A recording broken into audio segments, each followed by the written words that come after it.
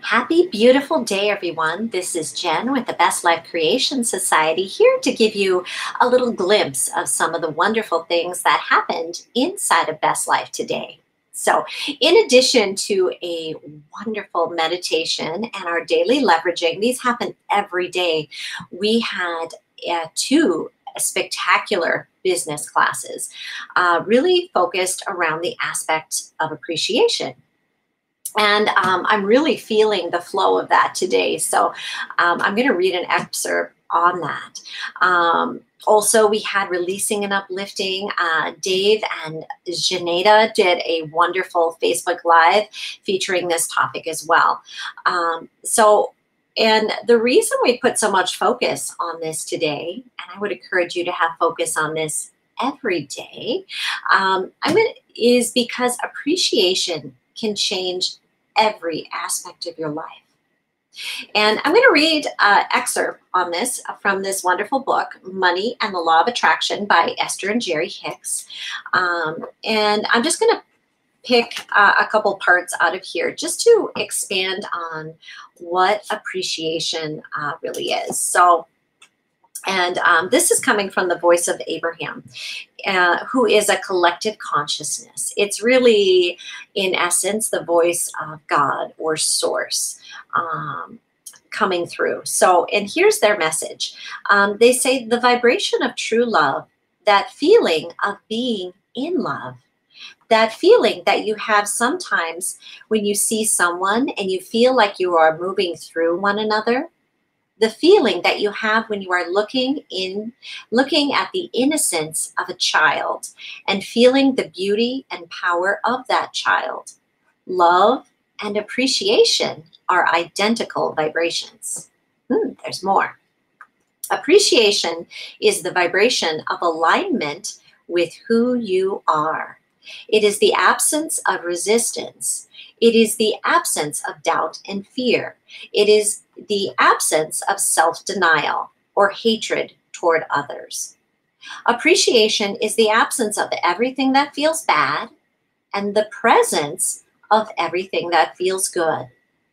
When you focus upon what you want, when you tell the story of how you want your life to be, you will come closer and closer to the vicinity of appreciation. And when you reach it, it will pull you toward all things that you consider to be good in a very powerful way. Appreciation is that tuned in, tapped in, turned on feeling. Appreciation is vibrational alignment with who I have become. The state of appreciation is me in sync with the whole of who I am. Being in the state of appreciation is seeing whatever you are looking at through the eyes of Source or God. And when you are in that state of appreciation, you could walk down a crowded street with all kinds of things that a lot of other people would find reason to criticize or worry about. And you would not have access to them because your vibration of appreciation is picking out for you things of a different vibrational nature. Yeah, really, really, really powerful. There's even more on this because it is such a life-changing, aligning a vibration to be in.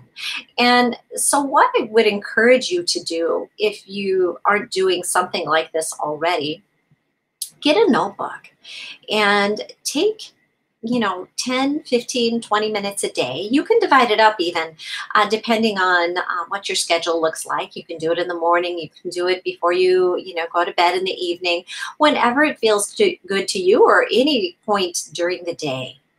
And on the top of your page, write something that you appreciate. Right?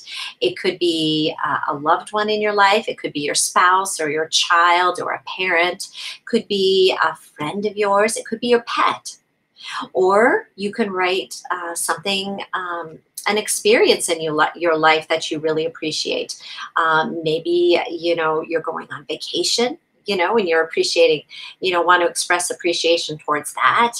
Or, maybe you have a car that you love or anything. Maybe you want to express appreciation for yourself.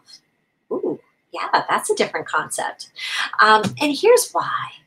When we really kind of tap in and tune into that vibration, when we really are sincerely expressing our positive flowing feelings, what we put our focus on grows. Remember, our focus grows things. And so when we're looking at another and we're expressing our appreciation for them, it really allows them to become more. And it really puts us in alignment with who we really are, with the God source energy that dwells within us, right? That life force energy that came into our body upon first breath and goes back to non-physical, expands back into non-physical upon our final breath, right? That part of us that is connected to all that is. And doing this can create the most magnificent things in your life. But I would encourage you not to do it to create something. Do it because it feels good. Do it because it's who you really are.